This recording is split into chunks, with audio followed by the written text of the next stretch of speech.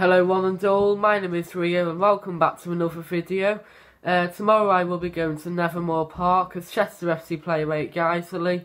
It's a trip up to Yorkshire, so it'll be about an hour and a half, 2 hours to get there. So it's a match we're looking forward to now. It's been a week since we last played the game, so we're raring to go yet again, but also we'll be hoping to improve a lot because the last two matches on the road we've lost quite convincingly. So tomorrow at Guiseley we'll be hoping to put that right and improve it a bit more. So this will be my fourth visit to Guiseley, so it's nothing new to me. So my Guiseley match preview will be coming up right now. Also please leave a like and subscribe to my channel. Hope you enjoyed the video.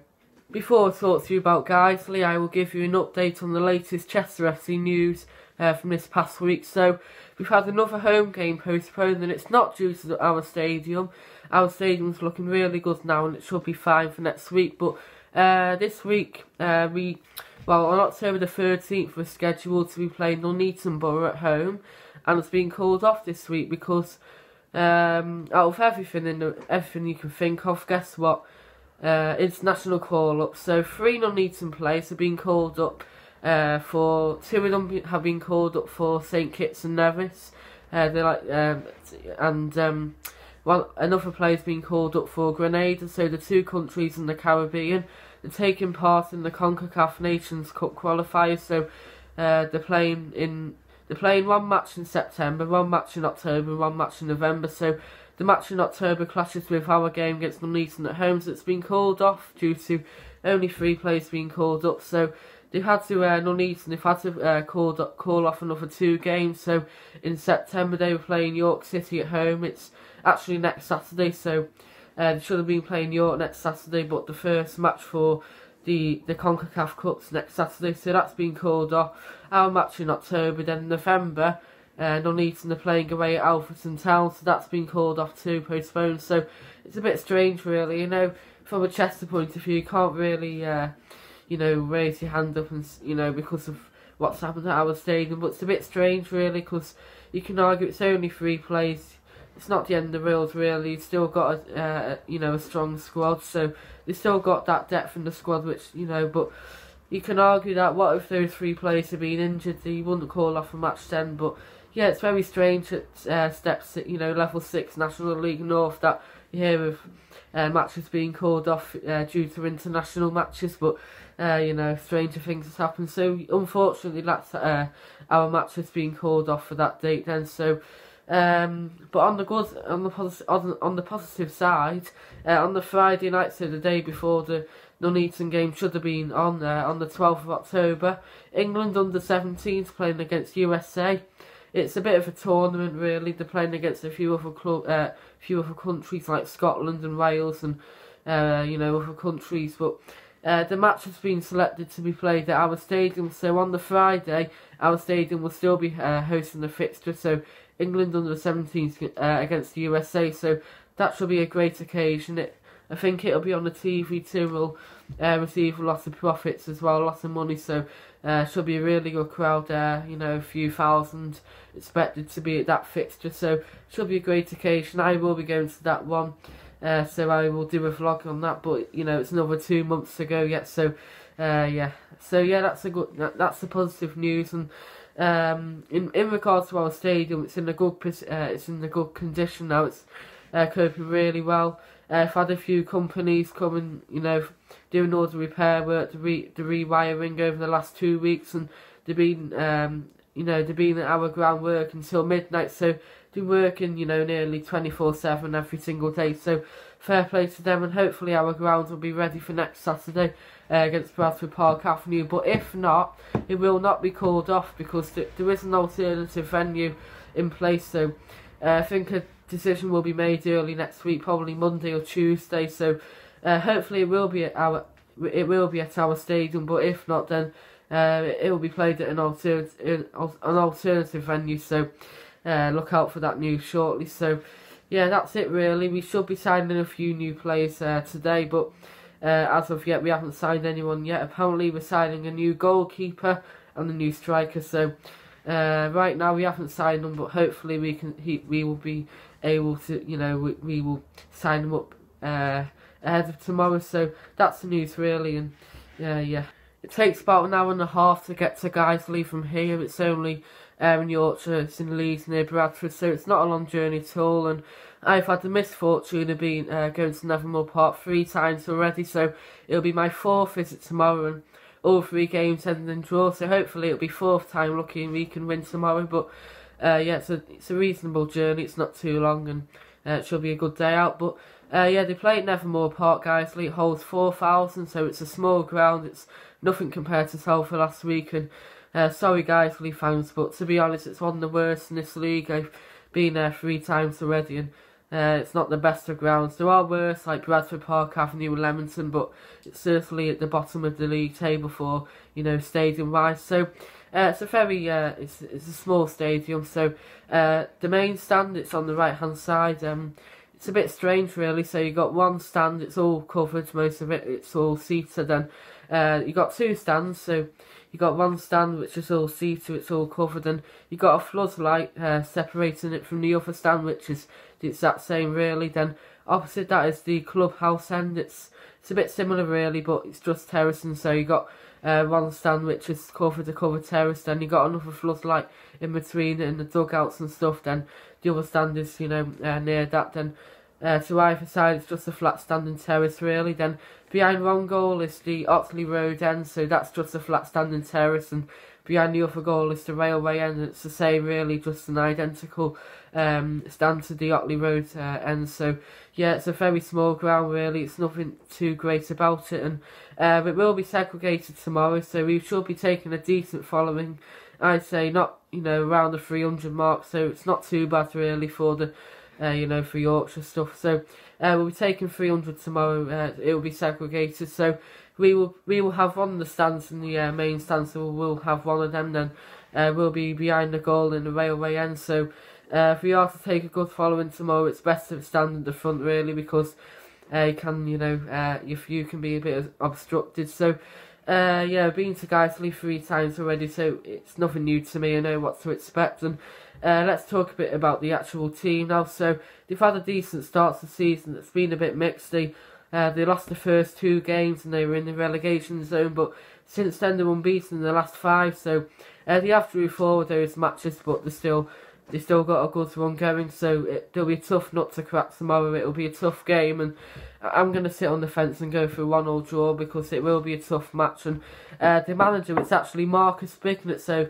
you may remember Marcus from Chester last season. I have a lot of respect for the guy. I get on really well with him, you know. And he was treated unfairly, got sacked, and, you know, unfairly 24 hours after our 3-2 win against Bromley. So I have a lot of respect for him, other than the other manager at Chester last season, John McCarthy. So yeah, be looking forward to seeing him tomorrow. And they've got a few players, Guiseley, who played for Chester last season. They got Andy Halls, who was our left back, and Kingsley James, who was our midfielder. So they got 2 of them players from us last season. And also John Worsnop, who's in goal for Guiseley. He played for us between 2014 2016. He's a nice guy too. He did all right in goal for Chester, and I'm sure he'll get a warm reception tomorrow. So they got a few players who played for us last season. So Marcus Bignett, he's the joint manager. Guiseley, they got 2 managers and 1 assistant. So they got Marcus Bignett and Russ O'Neill as their managers, then Paul Clayton as their assistant. So they've got a strong managerial team there, and I'm sure they'll have a solid season. So they're unbeaten in 5. It'll be a tough game tomorrow, and it won't be the best to get a reaction out of. But from our point of view, we should be looking at this game to get a win out of. And it'll be a tough game, but let's just hope that we can bounce back in style, and hopefully we can come back home with 3 points. On Bank Holiday Monday, we should have been at home to Hereford FC, but of course our stadium wasn't in the greatest condition, and so got called off. So we've got 3 games on hand right now. We'll be hoping to close the gap on our rivals very shortly. And yeah, on Monday we should have been at home to Hereford, but got called off. We have a rather mixed head-to-head record with Guiseley. This first review is way back in 2012, where we beat them 4-0 at home. I remember that day really well because it was a baking hot September afternoon. So unfortunately I can't find any official highlights on the internet, but I have found 2 goals from a fan's perspective, so here are the 2 goals from that game.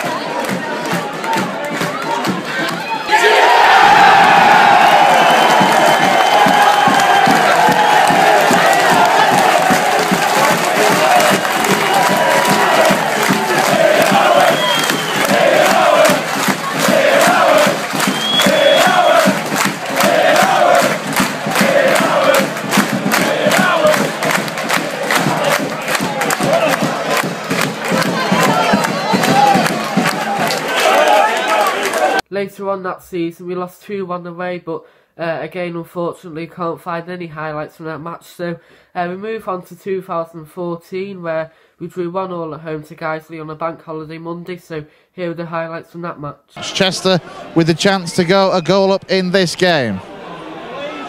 The referee is making this last a long time, making sure no Guiseley players are in the box. John Rooney steps up, right-footed, puts it beyond Steve Drench.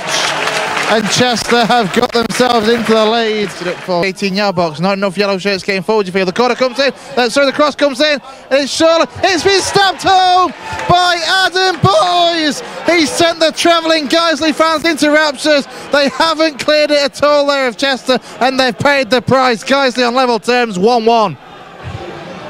Persistence pays off, I guess. We were just criticising.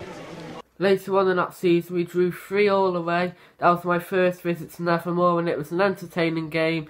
Late drama at the end, it was a thrilling final 10 minutes. I think there were like 3 or 4 goals scored in that time, so it's monsoon weather really. 1 minute it was sunny, 1 minute it was pouring down, 1 minute it was hailing, so it was an eventful first visit to Guiseley, and here are the goals from that eventful game.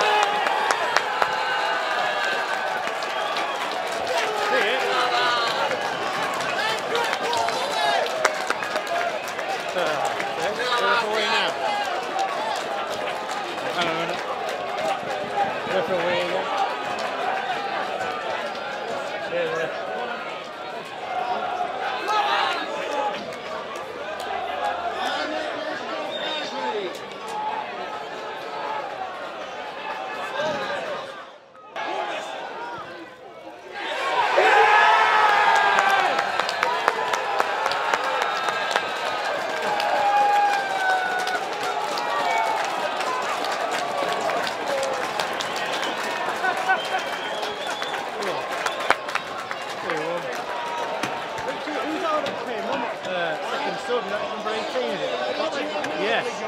How old is it?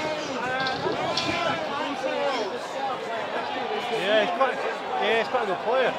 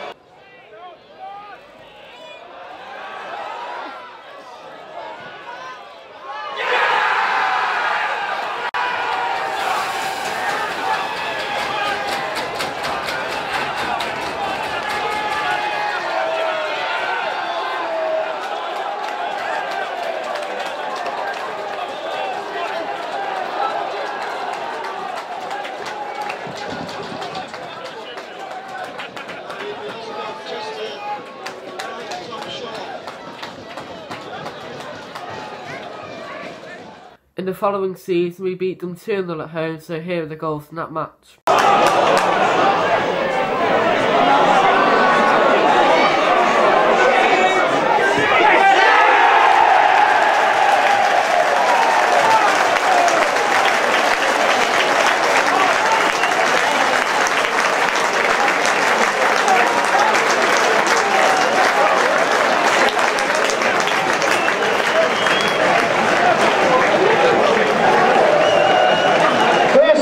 Tonight, Dorchester, let's hear it everybody, number 15, Kane Richards!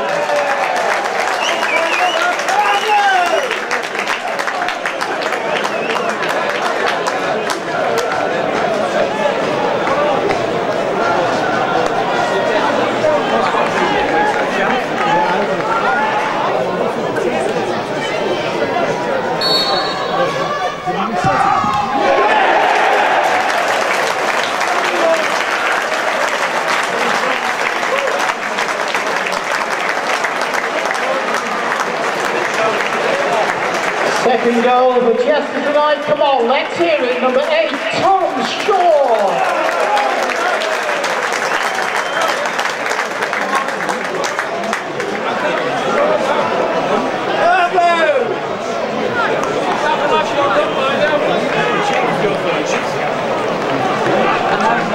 Later on the 2016-17 season, we drew 1-1 away at Guiseley, so another draw. So here are the goals from that match, and also I'm going to show you a goal I recorded on my phone. Unfortunately, it's in the portrait version, but still managed to record it. The edge of the area, nodded down towards James Alabi, surrounded by two players. James Alabi scores an absolute beauty. He was in amongst a crowd of players. It looked like an overhead kick. Yeah, he's just hooked it back. Completely unexpected from the Guiseley defence. Johnny Maxted completely wrong-footed. It's into the back of the net. It's Guiseley 0, Chester 1. Yeah, it's just wonderful play from James Alabi. You know, the defenders, there was 3 Guiseley defenders around him. And, you know, to be fair, Guiseley didn't do a great deal wrong defensively there. It's Alex Lynch. Yeah. Walton scores. Good low shot down into the bottom right-hand corner, and the Lions are level from the penalty spot. Guiseley 1, Chester 1. Good penalty from Simon Walton, low and firm into that bottom right-hand corner. Sent Alex Lynch, the goalkeeper, the wrong way, and the Lions deservedly fall into the box. Last season we lost 2-0 at home to Guiseley on Boxing Day, and here are the goals in that match. The less said about that game, the better. Takes a tumble and Guiseley get onto the ball. Jones with the trip and the shot from range from Roberts. Oh, and it's an absolute screamer. But it's not Roberts, it's McFadzean who's put it into the top corner. It in. Massels heads it against Roberts, and Roberts could be in for 2. It's 2-0 to the visitors. It's the man who spent time on loan at Chester 2 seasons ago, Roberts. Finally, our most recent game against Guiseley was on New Year's Day. We drew 1-1 away, so yes, another draw on the road. And here are the goals from that match. And I managed to record Kingsley James's goal, so we'll show you that one too.